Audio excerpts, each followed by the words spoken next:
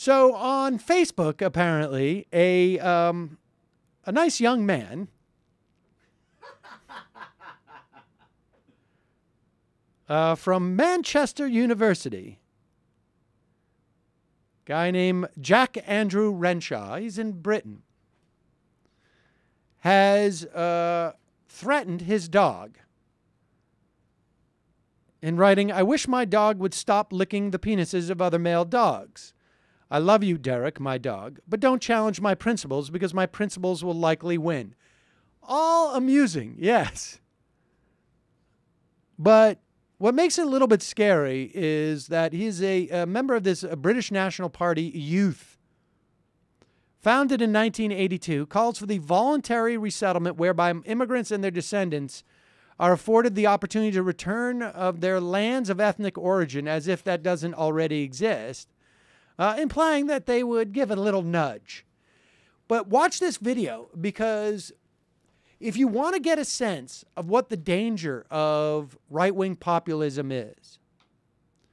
Now, the right-wingers in this country don't quite have this level of sophistication and can't bring themselves in our form of government to actually espouse this type of economic populism. But this is terribly scary. You will see a bunch of kids, well, youth, millennials, espousing some things that you could really get on board with. Dealing with the banks, wanting to nationalize certain industries, perhaps. And then they sprinkle it in with a good old-fashioned hatred of, well, the Muslims, the immigrants, the gays, well, everybody who's not a white Christian. Enjoy this. This could be coming to a country near you.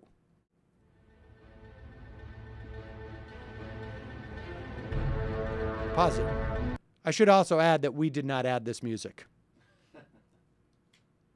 Fellow British youth, who is responsible for the ongoing attempt to eradicate the British culture and the British identity through the forced assimilation of different cultures and different peoples with our culture and our people, resulting in the bastardisation of the genuine diversity that makes up the rich tapestry of humankind? Who is responsible? You hear that argument now. The argument is, who has in some way infected our British culture in such a way that it will actually ruin the broader tapestry of diversity in the world, because we will be mutated and our Britishness will be diminished.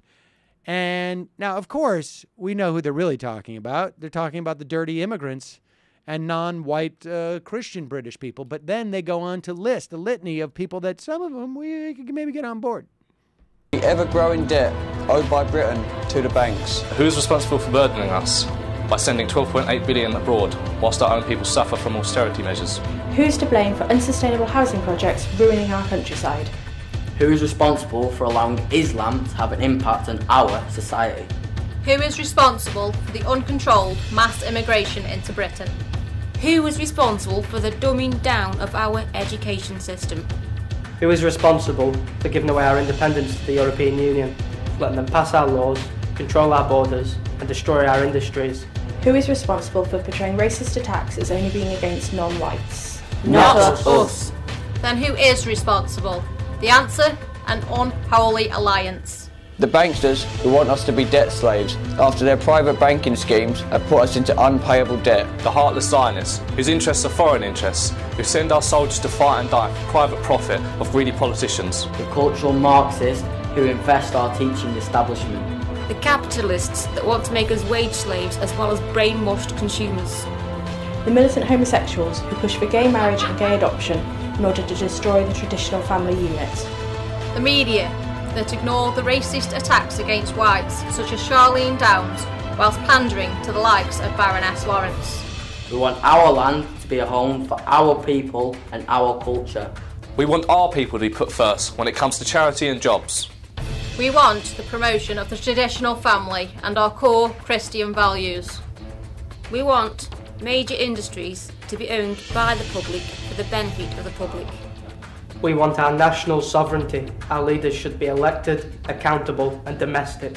We want the banks to be reformed, the current debt wiped, and the bankers punished.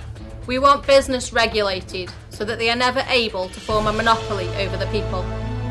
We want justice for the forgotten white victims of racist violence. We do. This is not a request, this is a demand. We are sick of the previous generation's cowardly actions. We will not give in and we will not back down. We will protect our own identities and secure our own futures. We are BNP Youth. Wow, there you have it, folks. It's the capitalists and the Marxists and the militant homosexuals and the racist attacks versus whites. And we want major industries to be owned by the public. Some of that I can get on board with. Debt relief. And then again, justice for white people. The militant gays have gotten to my dog Derek. That's right. The militant gays who taught my dog to lick other dogs' penises. We will protect them. Who is responsible for making me dog gay? This is not the dark, shadowy I'll tell you network. something. I can't wait until we're playing that the American National Party. There's just something about hearing. They'll never all have that stuff such with good economic policies. No, they won't.